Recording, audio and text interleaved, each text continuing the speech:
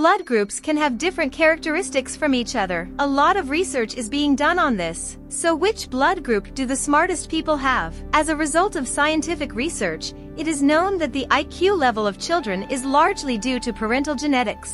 But recent research has revealed that blood type also has an effect on intelligence. Now sit back and enjoy the video. First, let's look at the distribution of blood groups in the world. Group A, approximately 42% of the world's population carries Group A blood. The highest rates of this blood group are found in Asia and Europe. Group B, approximately 10% of the world's population carries Group B blood. The highest rates of this blood group are found in Africa and Asia. AB group, approximately 4% of the world's population carries AB group blood. The highest rates of this blood group are found in Europe and the Middle East. Group 0, approximately 44% of the world's population carries Group 0 blood. The highest rates of this blood group are found among African and American Indians. Some studies have investigated whether there is a relationship between certain blood types and intelligence level. Let's examine it in turn. Blood type A. A study published in the journal Intelligence in 2014 found that people with blood type A performed worse on tests of memory and attention than people with other blood types. However,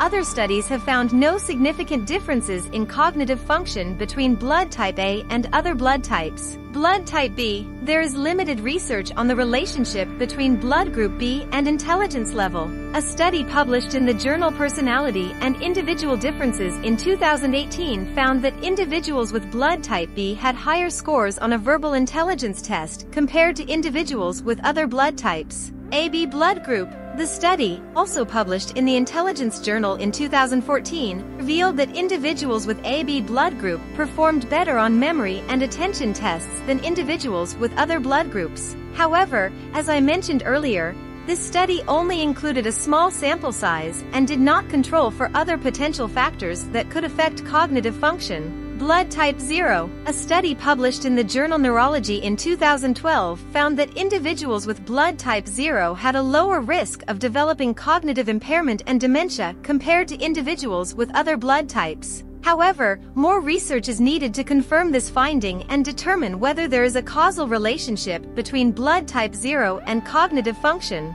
Overall, the evidence for a significant relationship between blood types and intelligence is weak, and more research is needed to determine whether there are significant differences in cognitive function between different blood types. So which is your blood group? We invite you to the comments. And the video is over. We will be glad if you subscribe to the channel.